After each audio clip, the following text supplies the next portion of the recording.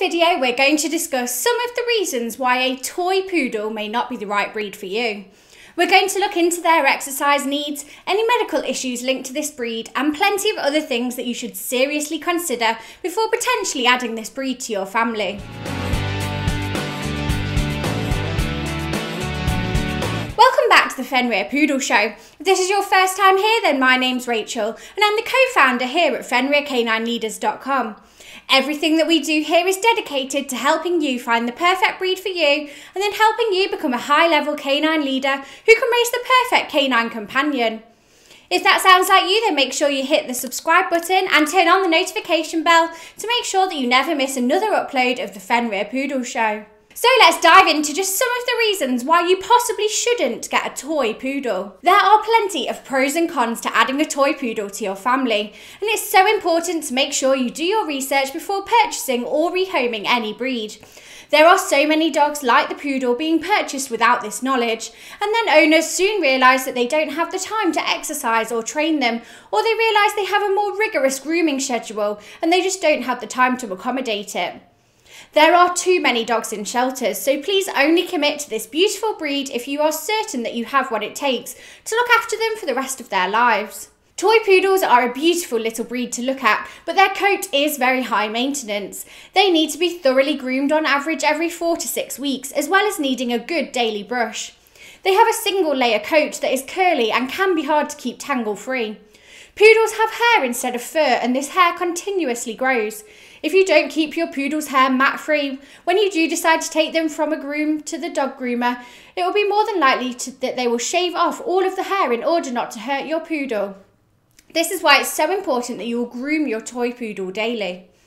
Toy poodles are a bundle of energy and need plenty of opportunities to release this throughout the day. If they don't get the regular exercise and one-on-one attention that they need, they can start to display a number of unwanted behaviours, such as barking, digging, chewing, or trashing your house. Toy poodles are incredibly playful and certainly appreciate a game of fetch or tug of war at home to keep them physically stimulated. If you can't dedicate enough time to exercise and play with your toy poodle on a daily basis, then this breed may not be for you. Toy poodles need plenty of physical and mental stimulation to keep them busy throughout the day. Mental stimulation can be achieved with plenty of toys like Kongs, treat dispensing balls, hide and slide puzzles and snuffle mats. The poodle is a very smart dog, so these toys will need to be switched every few days to stop them from getting bored. Toy poodles are very intelligent and need plenty of training from the moment you bring them into your home.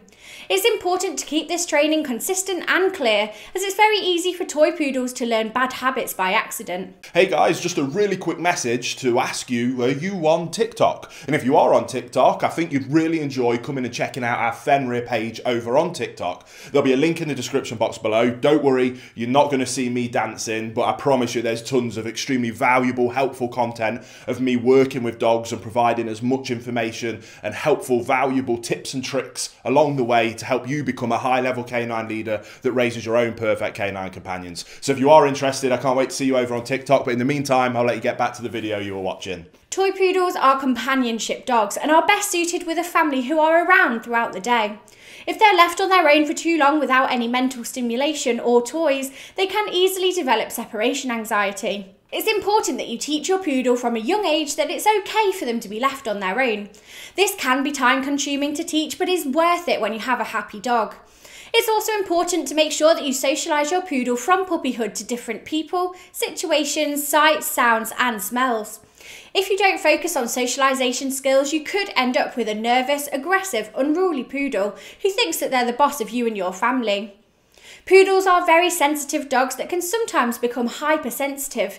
This means they can easily be startled or flinch if they hear loud, unexpected noises, or they're touched when they don't expect to be. They are also sensitive to family members arguing out loud and can show signs of anxiety and will become distressed if they hear any conflict. Toy poodles do unfortunately come with a list of potential health issues, which you should definitely be aware of. Some other health issues to look out for include hip and elbow dysplasia, when the hip or elbow doesn't sit in the socket properly. This will eventually lead to arthritis and cause pain and discomfort for your dog. If not properly treated, this can also lead to lameness. Hypothyroidism develops when dogs have an underactive thyroid, and symptoms include loss of fur, lack of energy and weight gain, dry skin, skin infections, shivering, and in some cases, hypothyroidism can lead to your poodle falling into a comatose state. Another health issue to look for is Legg-Perthes disease. This disease causes a decrease in blood supply to the head of the femur bone, eventually leading the bone to disintegrate. Symptoms of this disease usually first occur when toy poodles are between 4 and 6 months, and it may cause them to limp. This condition can be corrected with surgery. The last issue to talk about is epilepsy, when a dog has seizures. These seizures will likely panic your canine, so it's important that you stay calm if this happens. Never put your hand near your dog's mouth if they're having a seizure, as they may bite through fear of what is happening.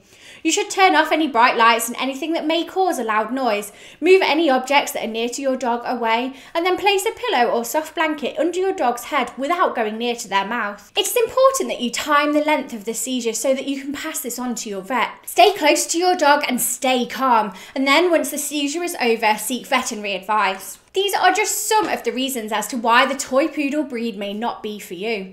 It's always important to do your research before you choose any breed to join your family. Well, I hope that you enjoyed this video and that you found it useful.